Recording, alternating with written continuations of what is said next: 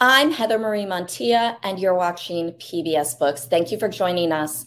PBS Books is pleased to partner with the Zeckelman Holocaust Center to host a conversation in connection with the U.S. and the Holocaust, a new documentary film by Ken Burns, Lynn Novick, and Sarah Botstein.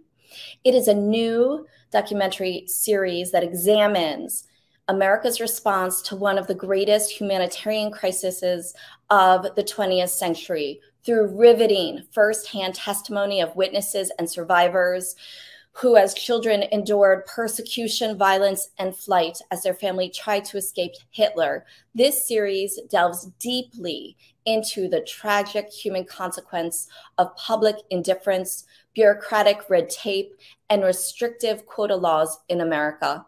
Let's take a moment to watch the trailer. We tell ourselves stories as a nation. One of the stories we tell ourselves is that we're a land of immigrants. But in moments of crisis, it becomes very hard for us to live up to those stories. The Holocaust was beyond belief. People just disappeared. The primary goal was to get to the United States. But the golden door was not wide open. We're challenged as Americans to think about what we would have done, what we could have done, what we should have done. In our better moments, we are very good people, but that's not all there is to this story.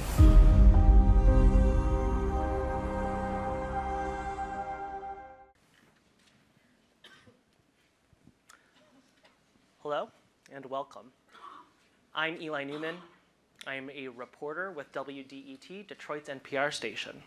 And I have the honor of moderating this event where we'll offer a Michigan perspective on the upcoming PBS documentary series, The U.S. and the Holocaust.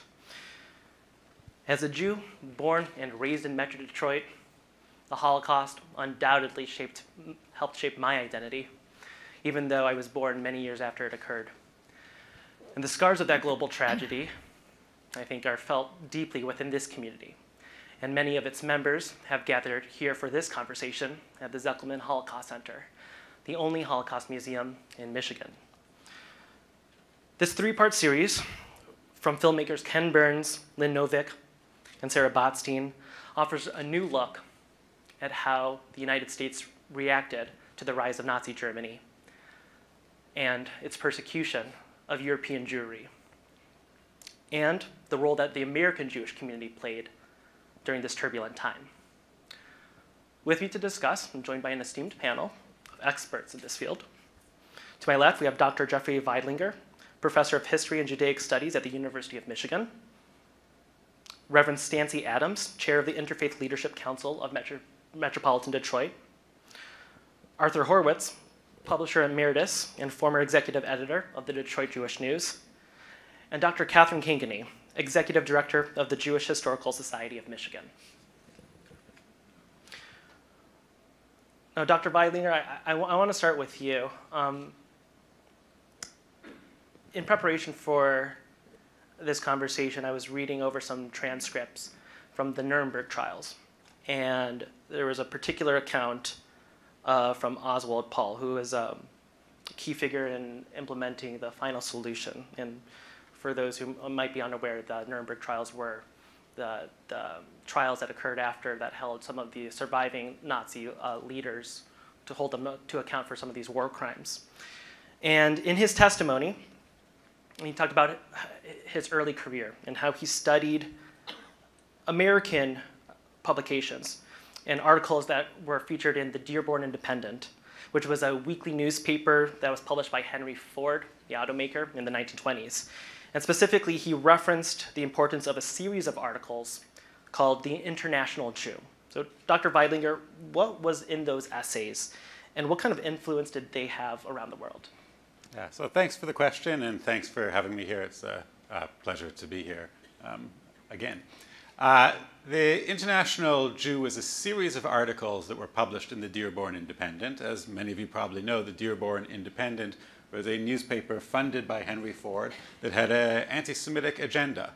And it published a series of articles about the influence of Jews in the United States. It's actually a fascinating document because when you read it, the things that the Jews are blamed for are a lot of things that people would be proud of right now. They're blamed for bringing liberalism to the United States, for bringing free speech, for bringing Hollywood, for bringing department stores. All of these, but they're twisted in the Dearborn Independent and the International Jew to be ploys, to be secretly ways of obtaining power in the United States. So if we think of theater, it says that the Jews brought in popular theater. So instead of having to study theater the way it used to be, instead of having to read Shakespeare, read the play in advance, you could now go to the theater and anybody could enjoy it. It democratizes theater. And for that, the Jews are blamed as being, as corrupting theater. They're blamed for corrupting clothing by introducing ready-to-wear clothing. So instead of going to a skilled tailor to get clothing, you can now just go to a store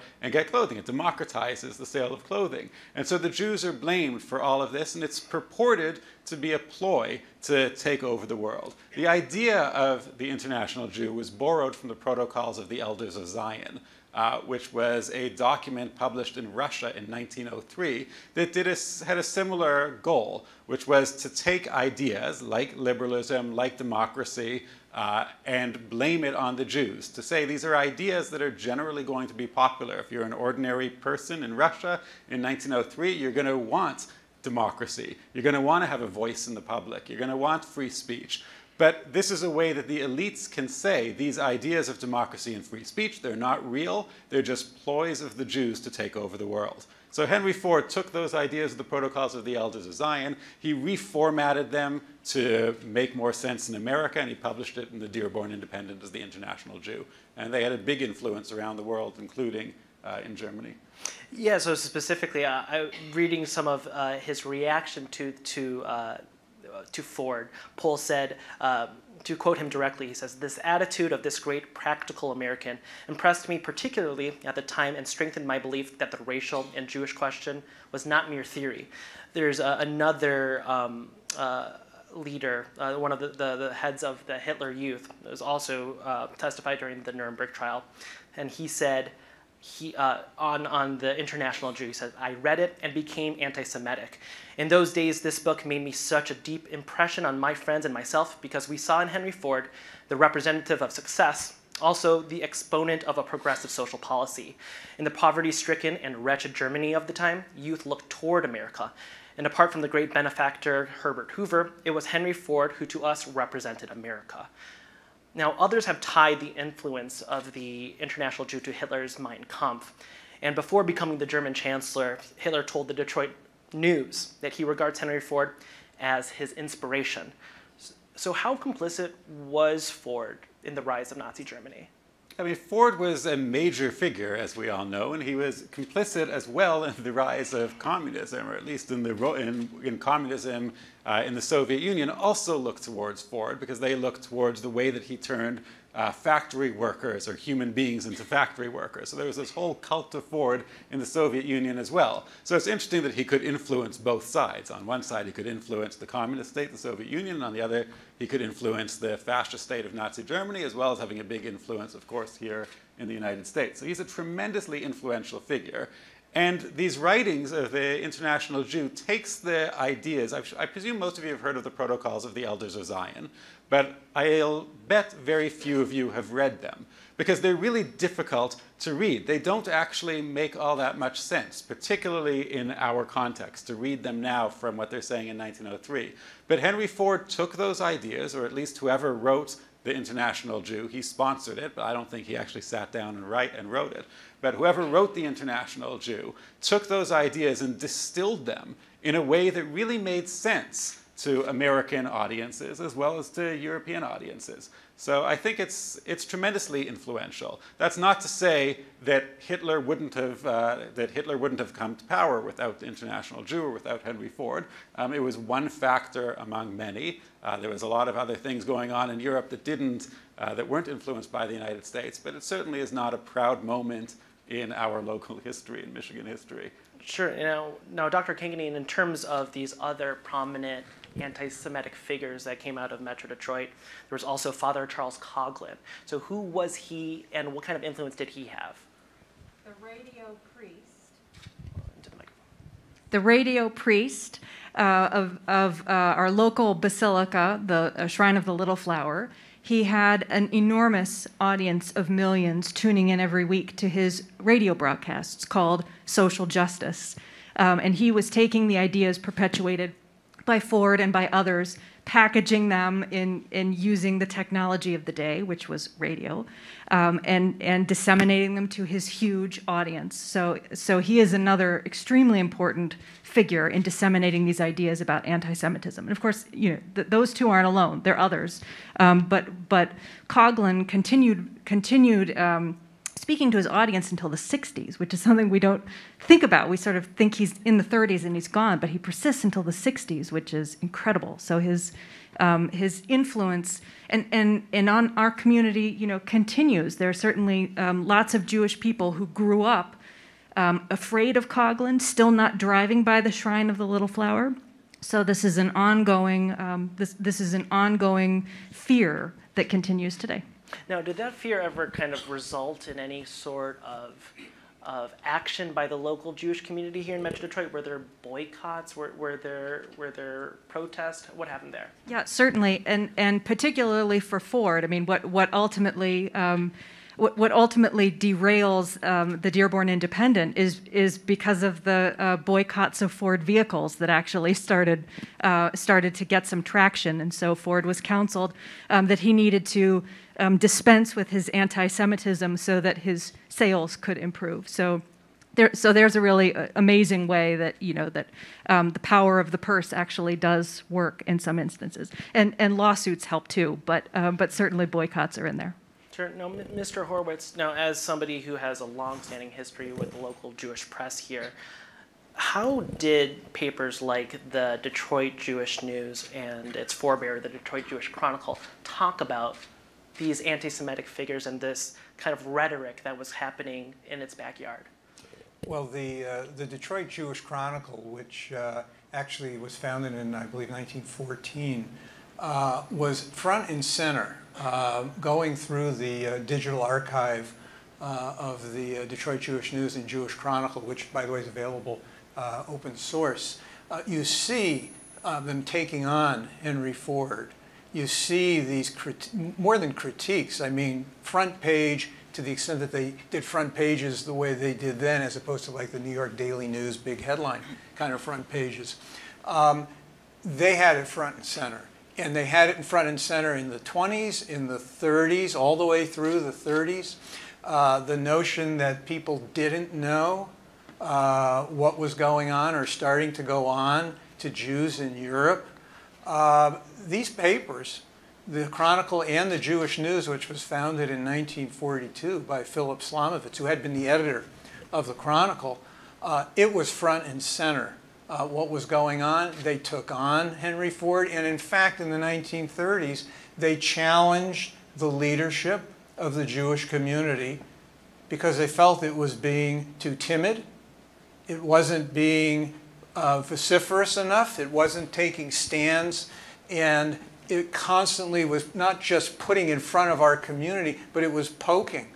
Phil Slomovitz, both for the Chronicle and the Jewish News, was poking Jewish community leadership. He was poking Stephen Wise to kind of get out and get on that soapbox and do more rather than just be quiet behind the scenes. Because in the 30s, given what was going on here in Detroit and also, of course, what we saw in the documentary in the United States, Jewish community was a kind of a Shah still kind of community, wanted to be great American citizens. That became the priority. And Dr. Cangany, feel free to chime in on this, but in terms of that difference of opinion that manifested within the Metro Detroit Jewish community about how to deal with some of these issues and the rising anti-Semitism, both locally and abroad, how did that manifest? Like, what were some of the opinions that were happening at the time? So it's a range of opinions, and that's true. Certainly through the 30s, even up until almost the mid 40s. That's true that there's a range of opinion. From indifference all the way to vociferous concern and agitating in the U.S. government. Phil Slomovitz is a great example of that. When he hears about the pogroms in Germany in 1933. He approaches the U.S. Secretary of State with the reports that he's getting from the Jewish Telegraphic Agency and other media outlets, and says, look at these reports. The United States needs to do something. And he was dismissed. Those reports were dismissed as exaggerated. So he's the guy who is urging the community and the country to do something. But as Arthur, as you said, so many. Members of the Jewish community were concerned about speaking out, were reacting as Americans first, and so it really isn't until the idea of Israel gets yoked with the Holocaust that there seem to be ways to react as a Jewish people. There becomes a clearer Jewish identity. But amazingly, the war effort is incredibly supported by the Jewish community. At this time, Jews were 4% of the U.S. population, but they represented 8% of the U.S. military forces. But in Detroit, it's even more incredible. So smaller than 4% of the population, but 11% of Detroiters serving in the military. So that's incredible. And the other thing that the Jewish community did really well during the war was raise money for it. The Jewish Federation of Detroit was the first in the United States to throw in with its annual campaign with the community war chest. It's the first one in the country that does it. So instead of setting aside money for its own purposes, raising money, giving it to the community to support the war effort. And those fundraisers each year were incredibly successful. Now, Mr. Horowitz, these conversations and these ways to figure out how to deal with some of these issues is something that I think you experienced firsthand in your household. Your mother was a Holocaust survivor. Can you tell us a little bit more about her experience and how those conversations, what happened in your household in terms of some of those conversations? Sure. So in many ways, the conversation that we're having now as a child of a survivor could be distilled down to conversations. I grew up in New Haven, Connecticut, by the way. Conversations at our kitchen table. My mother could not and would not understand how we, as American Jews, could have not known what was going on, could have not acted on what was going on, could not have been more forceful on what was going on. My father, who was born and raised in New Haven, Connecticut, was saying essentially, yes, dear. You had Father Coughlin on the radio. You had the Bund in Madison Square Garden, as you saw. They were marching, on the New Haven Green. You had the home of eugenics was kind of Yale University in New Haven, and Yale's president, a man named William Rowland, name ring a bell, was the son of University of Michigan's president and grew up in Ann Arbor. So you had all of this literally outside of their doors. And the other thing too is hindsight's 20/20, right? So what we would do today, or what even as a kid in the 1960s, early 1960s, what we might be doing as a community, as a more confident Jewish community, as a community that had Israel as a focal point of pride, you can't take that and overlay it onto what was going on in the 1930s when, in my father's point of view, it was tough out there. We were trying to be good Americans, and my mother's saying, but that doesn't reconcile with what I experienced. And that was kind of taking a lot of this conversation and putting it right there at the kitchen table. Now, Reverend Adams, I think this film really draws this explicit line that the kinds of racist and anti-Semitic laws that were seen in Nazi Germany were directly inspired by those seen in America, particularly the Jim Crow South. And I wonder, given that there's tends to be this attitude, I think, in northern states that that's not their history. And I wonder, given everything that we've discussed so far, does that bear true? Where does Michigan fit in terms of some of these policies? It is probably not understood by everyone here, but in my community, Michigan is probably one of the most racist states in the North. We think that because it's in the North, of course, they were not a part of that whole Southern thought processes. However, if you remember what was said about Henry Ford, many of Southerners migrated to the North, and they brought their ideology with them. And now, when we look at our government and what is going on there, much of it is racist-oriented rather than just Democrats and Republicans. It's horrible. The things that we see, you see the killings, the killings in the South mimic some of the killings that are going on or did go on here in the North. They just were not talked about. We talk about Ohio very often as being a very racist state, but Michigan is even worse. There are even areas today that African Americans will not be caught in driving through. You know, we talk about the sundown law that's there. Well, there are certain parts of Michigan that black folk are not going to just travel in one-on-one or just two people traveling through the community because of the racist attitude that exists. Now, Dr. Veidlinger, I wonder if you can speak on that connection that these racist policies in America had and the influence that it had on Nazi Germany. I mean, like how were these things that were explicitly remarked by leaders of the Nazi Party?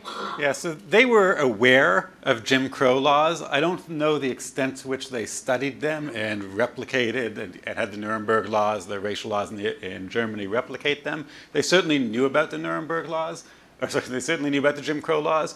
What I think is more interesting is the way that affected American responses. Because Americans were very aware of what was, at least many Americans were aware of what was going on in the South. And I was just today, actually, I was showing the class I teach on the Holocaust a letter written to a student newspaper, that I think it was University of Missouri, but arguing against intervention or against joining the war, against the United States joining the war, saying, why should we go to fight for justice for another group of oppressed people when we have our own record right here in the United States? We should be fighting for the oppressed people in the United States rather than going abroad to fight for the Jews. And that's, you know, an opinion that's expressed in an American newspaper, and I think was widely thought of through the United States. So I think in that way, it kind of limited the American response among liberal-minded people who felt that racism was wrong, but felt that we should start battling racism at home rather than sending our troops to Europe to fight it. I want to say actually another word also about what we knew about what was known at the time while I'm talking about these letters. It's interesting because I actually tell my Holocaust class at the very beginning, the very first day of classes, I usually talk about some atrocity that's happening elsewhere in the world. Just last week I did my very first lecture on the Holocaust was about the Russian invasion of Ukraine. And I talk about what's going on there, and the students are all a little bit confused. Am I in the right class? Why is he talking about the war in Ukraine? I thought this was the Holocaust. And then I say to them, you know, I'm just telling you this because I want you to know that there are atrocities happening around the world right now.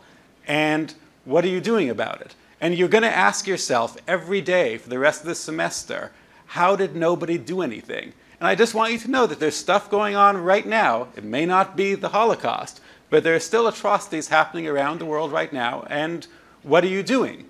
And it's not necessarily a call to action on their part. I want them to recognize that sometimes there isn't all that much you can do. Sometimes you have information, but you don't know how to act on it. And this was the case with a lot of what Americans knew about the Holocaust. It was in the newspapers.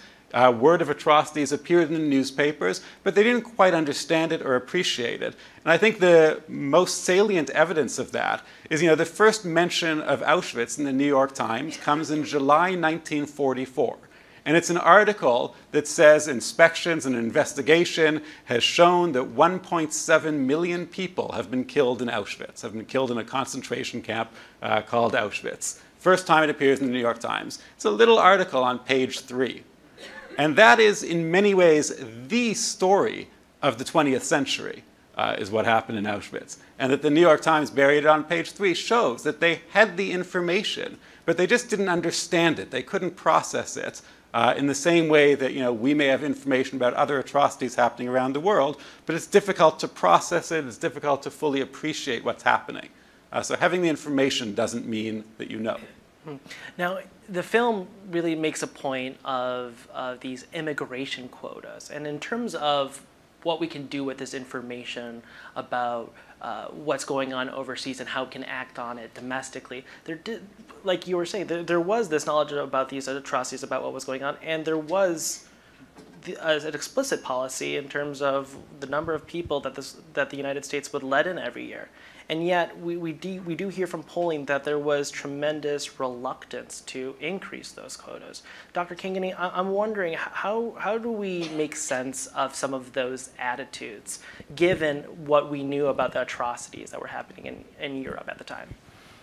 Well, I think another piece to add to the puzzle as we're thinking about threats at home, which really were taking the focus for Americans, including American Jews. We talked about Ford, we talked about Coughlin. There's also the Black Legion, which is a breakaway movement from the Ku Klux Klan. It was more militant, more violent, and they had a scheme, its Michigan commander had a scheme in 1939 to detonate a bomb in every single synagogue across the United States on Yom Kippur. So, what Ford was writing in his newspaper, it was ugly. There weren't always threats and plans for violence attached to those articles, but the Michigan chapter of the Black Legion shows that actually there were very serious things that threatening and happening at home. So I think that plays into this quota question in a way that we have concerns at home, and those are what we need to be dealing with, and not taking on problems in far off places in the world.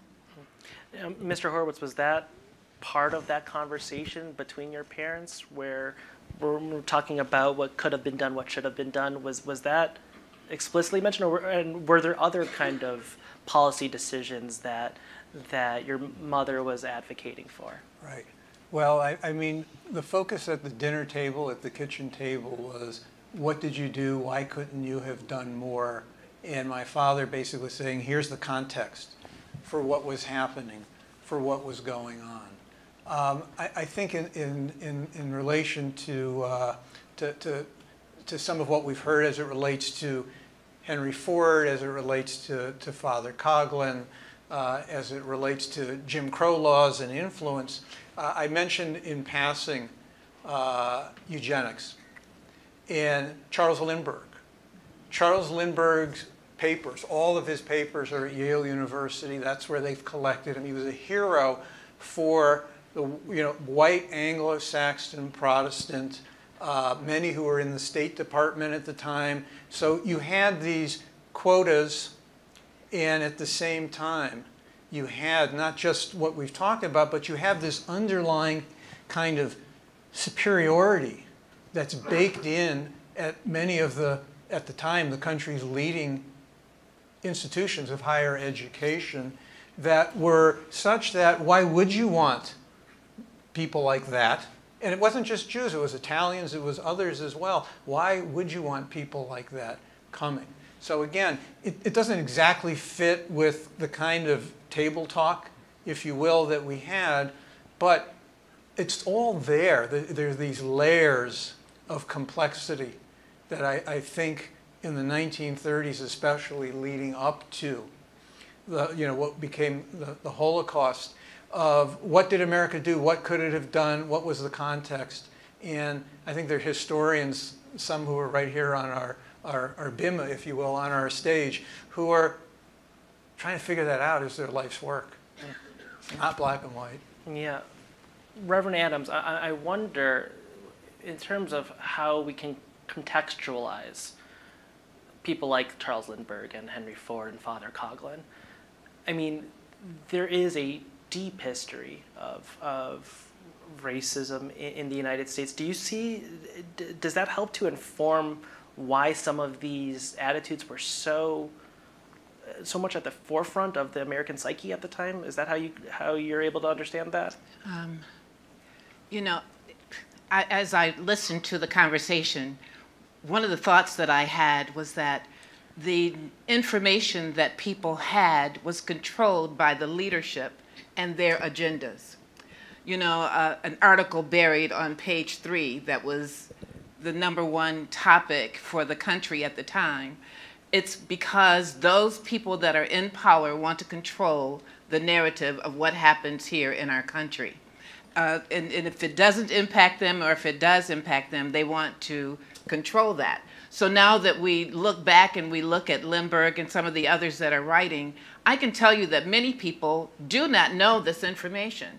If they're in the classes of either of these two professors, then they learn. If they're in some other university, then they learn.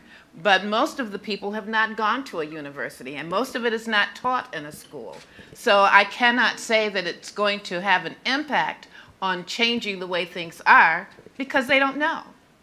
And we are guided by that knowledge that we're taught when we're young, and then we bring it to fruition when we become adults, and it's either a positive or a negative. And so here we are today, talking about the Holocaust. That is still so very, very painful. And if we look at the children, your children, how many of them have really been impacted by the Holocaust beyond your conversation? And it's because that information is not disseminated properly.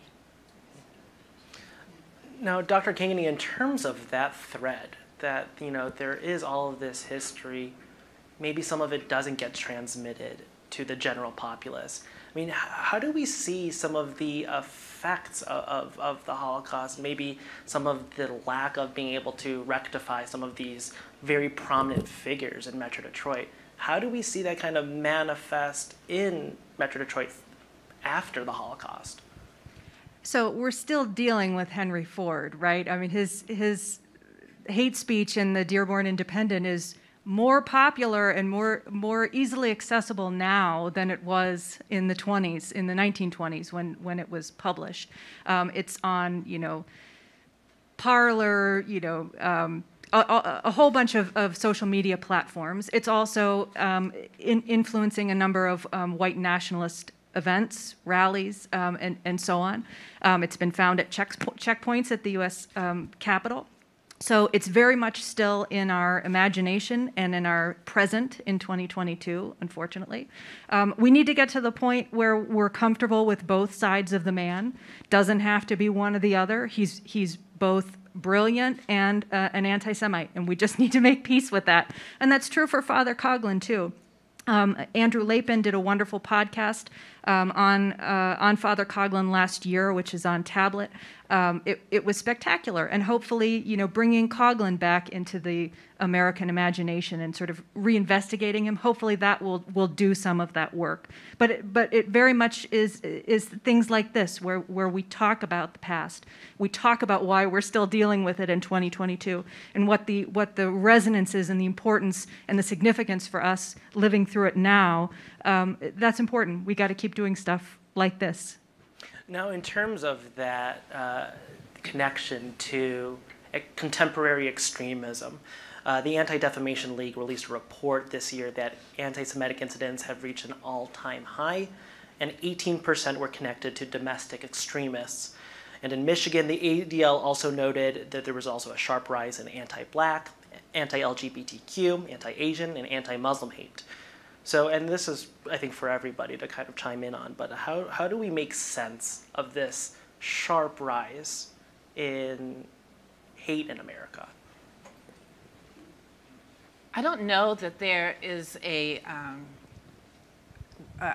one thing that we can say that we can change it. I agree that we need to start talking about it. But as I listened and watched the film, and and I can't remember his name, the second gentleman that talked about the Statue of Liberty being the white lady standing in the midst of the lake and talking about how, what do we stand for, and this is who we want to come in here. That's where we have to start. We have to start changing the message that is out there, because that's one of the biggest lies ever told, saying that bring us your hungry and those that are in pain, because that has never been realized. And this gentleman actually told the truth of what white America thinks, and it's superior to everyone.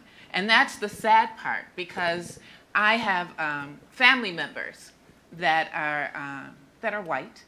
And we talked about once the Native Americans being here in the United States before anyone else came in. And so they took the land from them.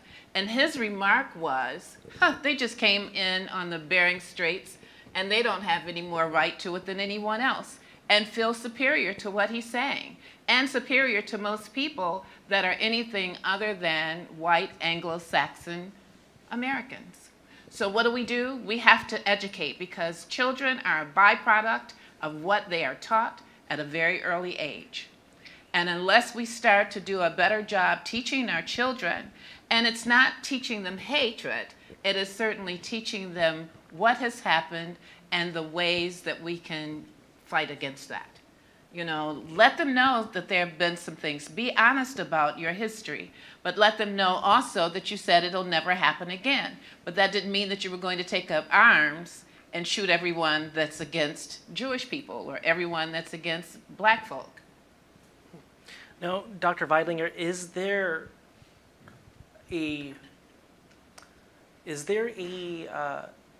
how do I say this, a context in which, like I was just saying, that there is this steep increase of hate incidents? What kind of factors drive this kind of behavior in a historical context? Mm-hmm. Well, I think hatred exists and has existed for a long time. Anti-Semitism has existed for a long time. The question is leadership that instrumentalizes it and that uses it for poor purpose. And, anti-Semitism and anti-Jewish sentiment in a variety of forms existed in Germany long before Hitler came to power in 1933. But Hitler was able to instrumentalize that, to mobilize it for political means, and to unite the nation, to use it as a means of uniting a nation against the Jews. So I think leadership really makes a big difference in this context. And it's leadership not only at the top level, not only at the presidential level, but leadership at all levels of government, leadership in churches, leadership in universities and schools and teachers, but all types of leaders. That's where individuals can make a difference, is in the form of leadership. If they're going to instrumentalize it, if they're going to use hatred and anti-Semitism in order to get their goals across, or if they're going to fight against it. And just on that topic of people, of leadership, we talked about Father Coughlin, we talked about Henry Ford, which are Michigan's black moments there. But I want to think of some of the positive moments in Michigan. And one of those is, or one of the positive heroes, and one of those is Raoul Wallenberg, who many of you probably know is one of the very few heroes in the story of the Holocaust, who's responsible for saving tens of thousands of Jews in Hungary and went to University of Michigan. He did an architecture degree at the University of Michigan. And it's at the University of Michigan that he most likely first met other Jews, first met other people who were not like him. He came from Sweden, which is not a particularly heterogeneous nation. So it's where he first met people who are not like him, and where he developed. He had no particular love of Jews, but just a recognition that they're human and that all humans deserve protection. He risked his life and, in fact, gave his life defending tens of thousands and saving tens of thousands of Jews from the trains to Auschwitz. So also another more positive Michigan connection that we can hold on to, and another example of good leadership. Now, Dr. Cangany, are there other kind of bright spots that kind of came out of this really turbulent moment in Jewish history? Were there other Metro Detroit, heroes, people that really maybe changed the tide of history, whether it be the Holocaust or afterwards? I'm going to invite the other panelists to weigh in, because I'm not sure. I mean, one that I would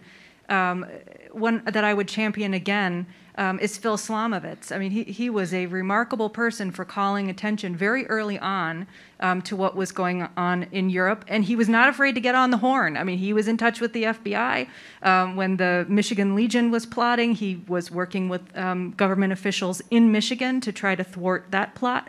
So I think he is not sung enough. So he was a remarkable guy, and maybe my fellow panelists have some other thoughts on local connections. Or maybe not. Well, there's one that I would add. Of course, as Katie has said, I mean, Phil Slomovitz, it was a unique person at a unique time. Jewish News was created.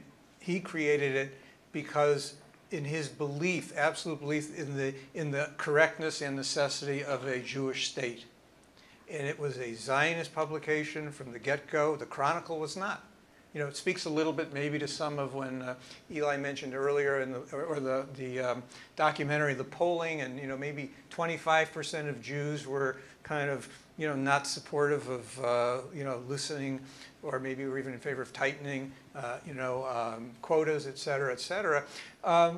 Within our community, this was not always the Zionistic Israel community that we've come to know it. That's largely because of people like Phil Slomovitz, Emma Shaver comes to mind, others where this was their call, this was their passion, and people like Phil drove it. But there was one other person, and again, Katie, you may know certainly better than I do, who I think Mr. Slomovitz was very close with on a number of issues, and that was Senator Vandenberg.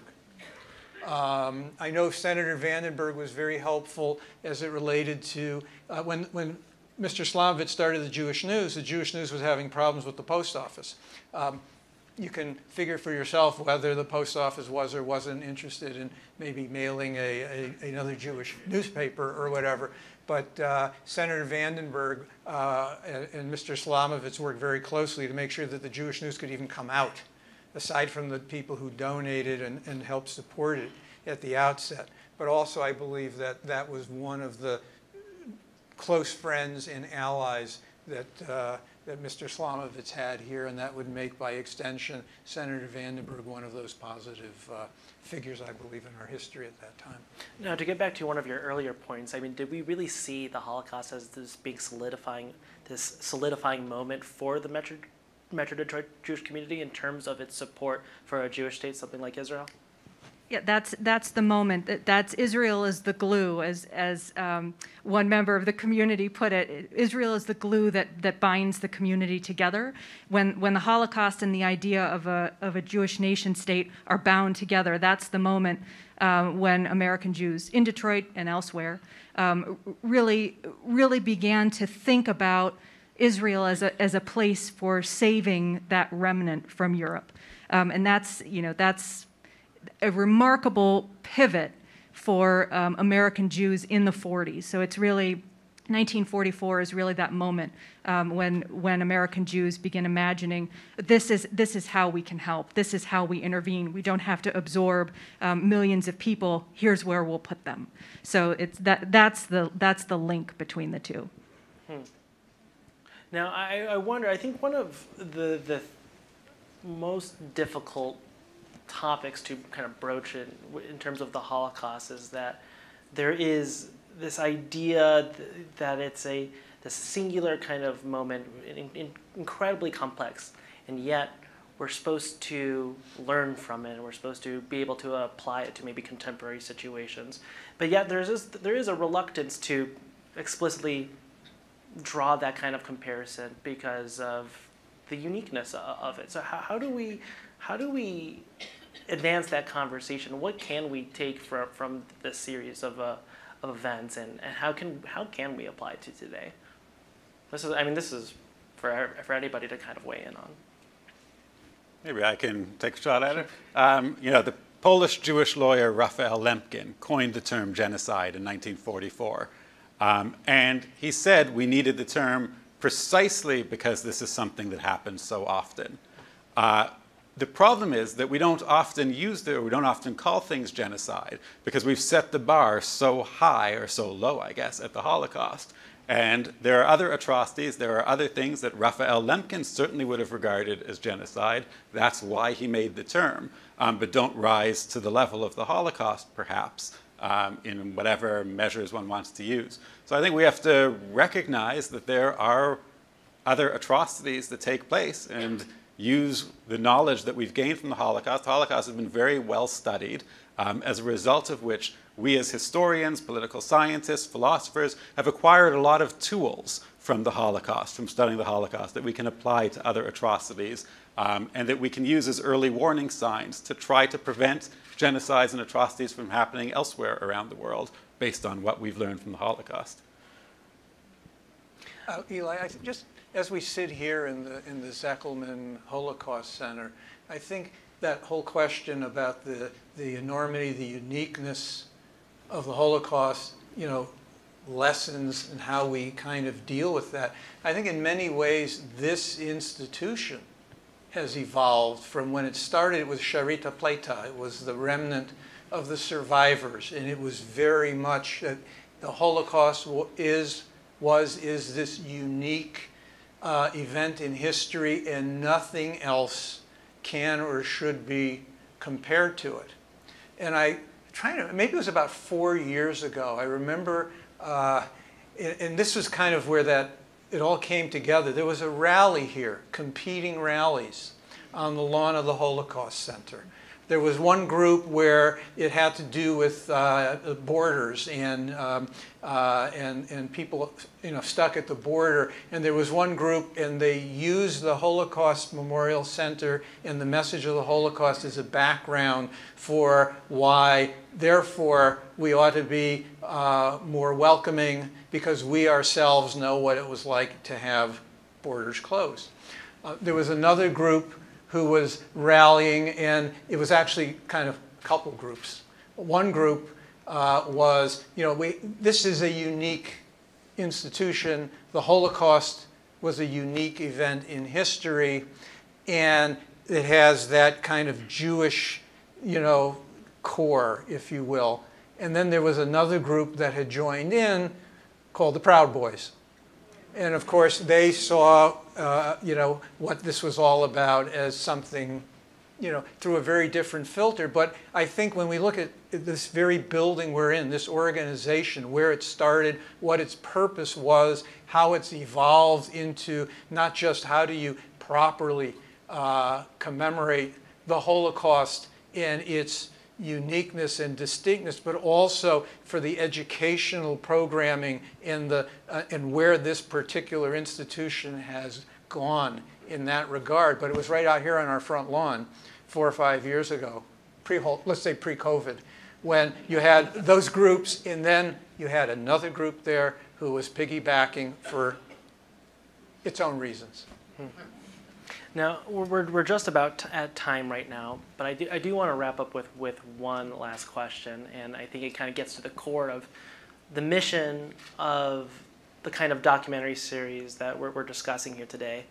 And part of that is that I think a lot of us here on this panel and in this room have had the privilege of hearing these accounts directly, face-to-face with Holocaust survivors and people that have been directly involved in what happened so many years ago. But there will come a generation where those kinds of accounts, those direct accounts and conversations won't be able to happen. And obviously a documentary like this serves to be a testament to something, to those kinds of accounts. But I do wonder that as an audience, besides just watching a film series like this, what else can we do to uphold some of the memories and some of these accounts for posterity? Dr. Cangany, we can start with you, and then Reverend Adams, maybe we'll wrap with you.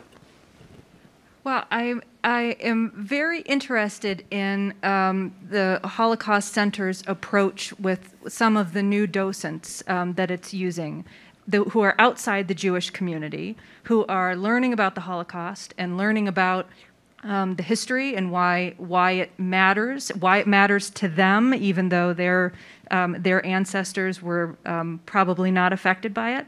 And that's a remarkable strategy. I think that it universalizes it in some ways, in the best sense. I think one of the key messages of this documentary is that this is a fight for humanity. So we all should care about it. We all should learn about it and feel invested in it. And I think that's what this program is trying to do. And I think that's a remarkable way to approach it. Reverend Adams, do you have any final thoughts on it? Two things. One, the Interfaith Leadership Council is truly dedicated to bringing about unity and community. And so we have a new approach called Bridging to Belonging that we're trying to spread throughout the southeastern region, particularly, where we help people to become knowledgeable and relatable to each other, where we can build relationships with people that don't look like us, with people that we have maybe never met before, and we learn more about them. Because when you learn about a person, you may not agree with all of their philosophies, but you can certainly learn to respect that person for who they are. And that's something that you'll probably hear more and more about as we go forward. Because one of the things, interfaith is talking about faith. Faith is what guides most of us. Even people that are agnostic or atheists have some form of belief. And so we're the interfaith community that's trying to bring about community and bridging to belonging. In other words, we're all part of humanity so that we can connect. In addition to that, there's also an organization called the Coalition for Black and Jewish Unity. There's one here in the local area, and there's also the one that was started in Washington, D.C. And those came about as a result of trips to Israel and the relationship between the Jewish people and the Black community. Because for us, the African American community, if it had not been for the Jewish community during that time, we would not have been able to buy houses. We would not have been able to provide food for some of our family, because Jewish families sold their houses to Black folk, and they also hired a lot of our African American people to work for them in their homes and their businesses. So there's a great deal of gratitude.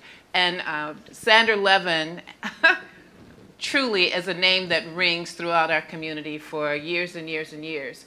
And it continues to ring out, even though the Levin brothers and family is no longer in Congress. But there's a tremendous amount of respect. When we were talking about positivity or positive people within the community, I couldn't think of anyone, and then I remembered from a little kid growing up, all I heard was about the Levins. So those are a couple of things that are going on right now with Interfaith and the coalition.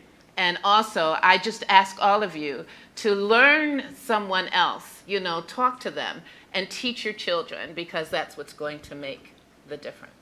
I think that's a beautiful sentiment to end this conversation. Thanks everyone for your time, and thank you to our guests. Thank you.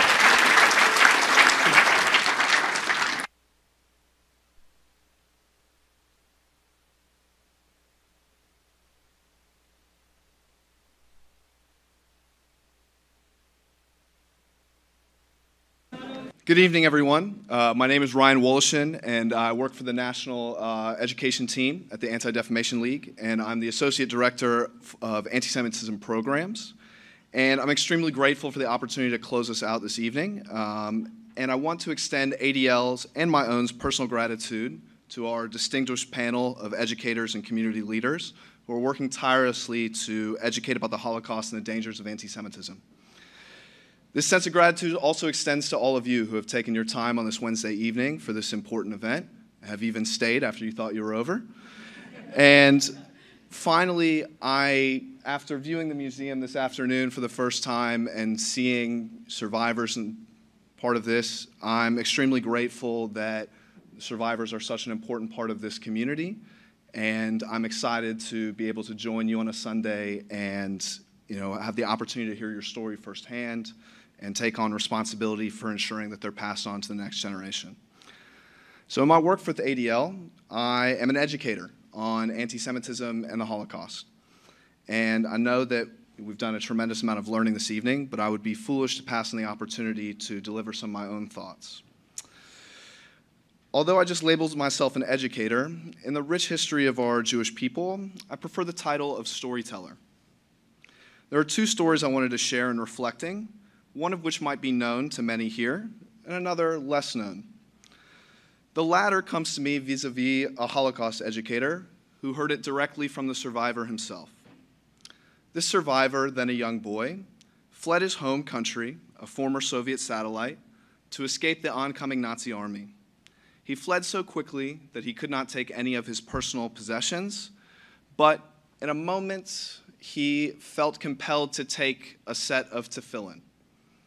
So tefillin, for those that might not be familiar, are boxes containing the Shema, the declaration that in the Jewish tradition that we commit to one God. This boy knew nothing of his Jewish tradition, was not observant, but for some reason he felt compelled to take this set of tefillin. The conflict continued, and this boy could now be called a man. At the conclusion, this man was part of the forces that liberated Majdanek. He entered the camp's crematorium and was overwhelmed by the sight. His response? Wrapped tefillin. He knew nothing of its significance or how to pray, but he felt compelled by the commandments of our people that we would bind the words that we accept only one God as a sign on our hand and on our head. This story has always resonated with me because seemingly the response to our attempted destruction was not sadness, although I'm sure there was plenty of pain. It was not in that very moment anger. It was community. It was togetherness. It was the feeling that those leather straps created, a connection to generations lost and those yet to come. That same responsibility is with us, to respond to the most violent forms of anti-Semitism with the strength of our community, both Jewish and allies alike. The second story came to me was that of the Tower of Babel. This story, one that has many retellings across faiths, is about a united human people who speak only one language. These people decide that they would like to build a tower to speak with God. God's response is telling. The line in the Torah reads, "And the Lord said, look, they are one people, and they have all one language, and this is only the beginning of what they will do. Nothing that they propose to do will now be impossible for them." In working with anti-Semitism, it is clear that anti-Semitism is a fantasy, a projection of ill-informed thoughts and ideas about the Jewish people that with little basis in reality. This lack of understanding leads to implicit and explicit anti-Semitism that is corrosive to our society. But what if we did all understand each other like we did before? What if we took the time to learn from one another, to work for a world that eradicated this form of hatred, that thrives on misinformation, this world we see today? While God's fear was seemingly human interference with his domain, the impossible that we could accomplish by understanding and embracing our differences and what that could do to build a better world, I imagine that every day. While you all here may be receptive to these sentiments, unfortunately we here at the ADL and many of you know that anti-Semitism is again on the rise in the world, the United States, and in Michigan. In 2021, we had 112 incidents of anti-Semitism in 32 cities across the state. We also tracked more than 150 incidents of white supremacy propaganda from locations all over Michigan. Our state data mirrors what we have seen across the country. The 2021 audit reflected an all-time high of anti-Semitic incidents in the U.S. and our own state. This data from these 112 incidents from January 1st through December 31st of 2020 reported to the Michigan office work out to be an incident every 3 days, an anti-Semitic incident in the state of Michigan. This is why education programs like this one and other vital programs that the ADL and the Zeckelman Center produce are critical to making a positive change. We have a memorandum of understanding with the Zeckelman Holocaust Center to provide our Echoes and Reflections program, a partnership with the Shoah Foundation. And it's a partnership that we value. This year, the Michigan team has approximately 30 schools signed up for No Place for Hate, providing critical anti-bias work to teachers and educators, as well as students. And this Sunday, ADL, along with its partners, will host our annual Walk Against Hate, another community advocacy event that is bringing vital awareness to the issue of anti-Semitism in our community. If you're not already planning on attending Saturday morning or Sunday morning, I encourage you to show that tonight was the first step in combating hate, and like Rabbi Heschel said, an opportunity to pray with your feet. To close, I want to challenge all of us here to take what we have learned tonight outside of these walls and outside of this community. Speak to a survivor, learn their story, safeguard their memory. I challenge us to be a community that, in the words of our first president, gives to bigotry no sanction, to persecution no assistance. Thank you.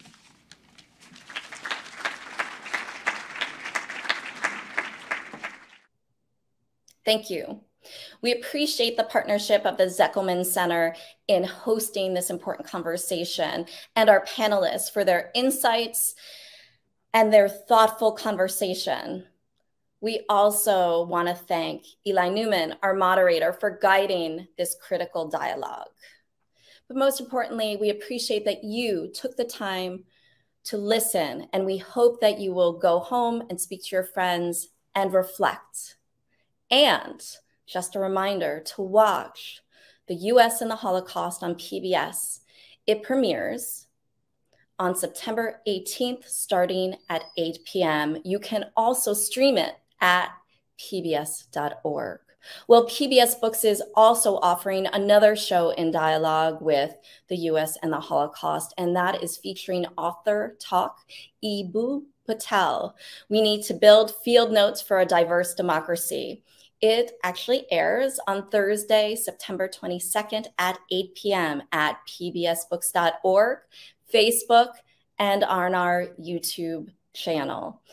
Until next time, I'm Heather Marie Montilla. Happy reading.